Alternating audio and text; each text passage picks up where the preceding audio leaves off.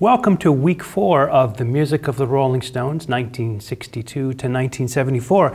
This week we focus in on that period of 1967 and 1968, picking up from where we left off last week with a discussion of the release of Between the Buttons and that album in February of '67 and the drug bust that I promised to talk more about this week. And we'll take it all the way through the release of Their Satanic Majesty's Request at the end of 1967 and into the album that follows that, Beggars Banquet. So let's talk a little bit about some of the issues that are going to come up as we kind of connect up the period after Between the Buttons, leading up to the period that ultimately leads into the album Let It Bleed.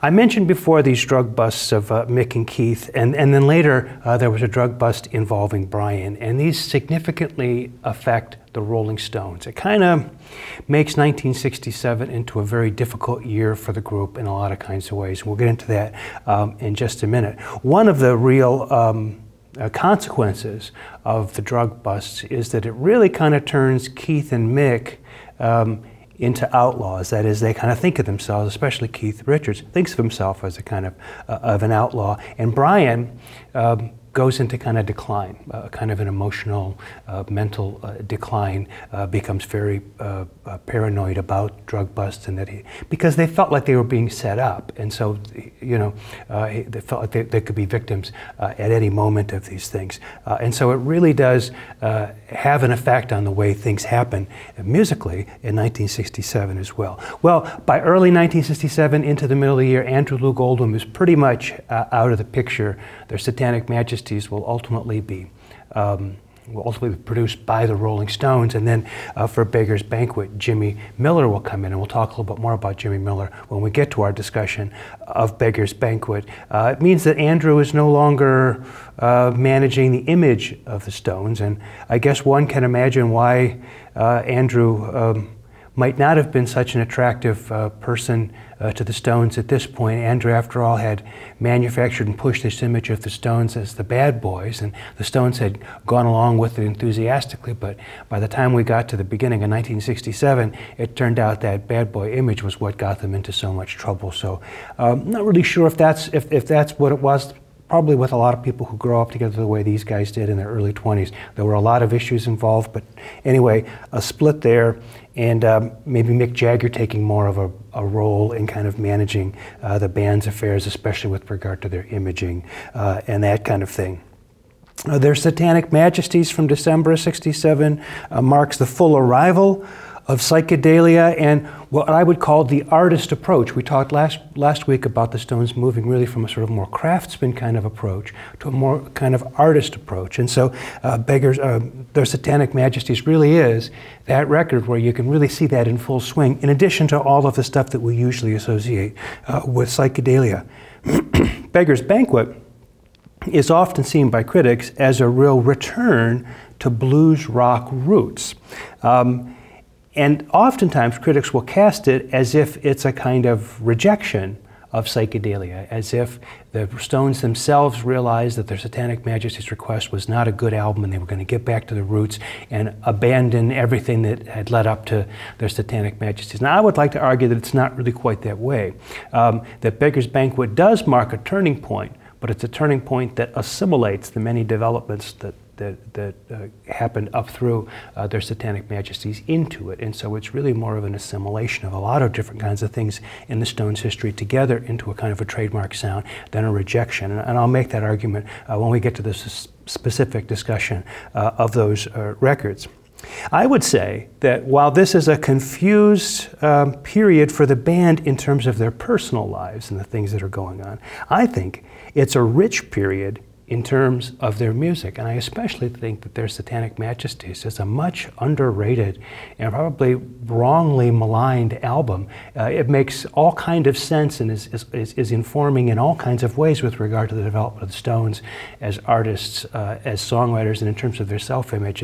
It's not quite clear to me why so many people have a problem with it unless they just don't like the music so much. But as a musicologist, it's a very valuable album for us to look at, and I think very underrated.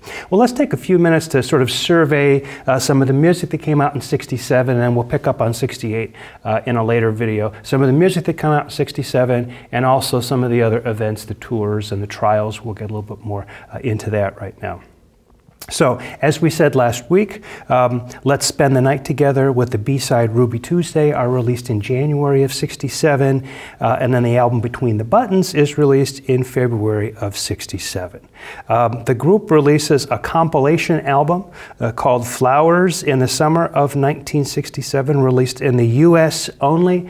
It's a compilation record, but it has 3 previously unreleased tracks on it, although they were not recorded specifically for this Flowers compilation. They're leftovers, and we'll talk about that in a minute here when we get to talking about that album, Flowers. In August in the UK and September in the US, the song We Love You is released with Dandelion as its B-side. That's the single coming out of the summer. There's also a promotional video that goes with that I want to spend a little bit of time talking about. It's strange that in December, the Stones released 2 singles. First, they released a single called In Another Land. We'll have a chance to talk more about this song on one of the song close-ups, a song written by Bill Wyman and almost recorded by accident. It's released as a single in the U.S. with the song, another song off Their Majesties, their Satanic Majesties, called The Lantern, as the B-side. But then almost immediately after that, they released the song She's a Rainbow with 2,000 Light Years from Home on the B-side, but again, having been released in December in the U.S. And that track goes to number 25 in the U.S. charts. Also in December, as we mentioned before, their Satanic Majesty's Request is released and goes to number 2 in the U.S., number 3 in the UK. We can also think about the tours and trials of 1967. As I've mentioned a couple times already this week and last week as well, there was a big drug bust at Keith Richards' home out in the countryside on February the 12th, 1967. In the house at the time, Keith Richards, Mick Jagger, Marianne Faithfull, a friend of theirs named Robert Fraser, others were in the home, and Keith, Mick, and Robert Fraser were all brought up on drug charges. Now, the story that goes with this is that there was a periodical, or a newspaper, a kind of a tabloidish kind of newspaper called News of the World, and they would have a tendency to kind of maybe make the news a little bit, like kind of get things to happen so they could then cover it. And they had advanced information that there was going to be this party at Keith's place, and all of these rock celebrities were going to be there. George Harrison had been there. Brian Jones was supposed to be there, but he was busy working on another project and couldn't get there in time for the party. And the newspaper tipped off the police that this party was going to be going on. And so the police came in, and they knew they were going to find something, and they did. The charges that they ended up bringing Fraser, Mick, and Keith up on were really pretty small compared to what they might have otherwise been. But there are famous stories about Marianne Faithfull, sitting on a couch wearing nothing but a rug, and the sort of scandalous idea of hippie, sort of sex orgy drug fest kind of deal. Well, it may seem romantic in some ways now, but I can guarantee at the time it was bad news for the Rolling Stones. It really was a kind of a culmination of the bad boy thing. And as I suggested last week, it was an instance of the authorities really kind of coming after the Stones because they set a bad example. Their involvement with the law, this isn't the first sort of involvement they'd had with the law. In fact, we can go all the way back to March of 1965, and this almost seems like a comical story by comparison. When Mick, Bill Wyman, the bassist, and Brian Jones were at a gas station, the group was coming back from a gig late at night, and Bill Wyman, who usually is not the kind of guy who has to stop to use the bathroom, he just had one of those moments where it's, guys, we really got to stop. I really have to use the bathroom. So they go to this gas station, and the guy who's running the gas station won't give him the key to the restroom. because he doesn't like the way they look. He's not going to let these scroungy rock and rollers use the bathroom and dirty up the facilities, right? So Rolling Stones get a little bit belligerent, and they make faces at him, and you know, the way young men are wont to do when it comes to authority. And they go around the corner and they take care of their business against the wall there. Well, oh, scandal of scandals. In come the police, do. And they're brought up on charges, and they end up having to pay a small a penalty, a small fine for this sort of disorderly conduct. But it really, what ended up happening is that the notoriety around getting busted, it just goes to show you what it took to be a bad boy in 1965 in the UK. But nevertheless, the notoriety around it really kind of enhance their image at this point. But now we fast forward to February '67. This drug bust, it's not so good for them. It's serious stuff. They're facing some real charges and some real time in jail. Well, also in 1967, we've got Brian working on film music to a film a German film, working with people like Jimmy Page and others, a real kind of creative outlet for Brian.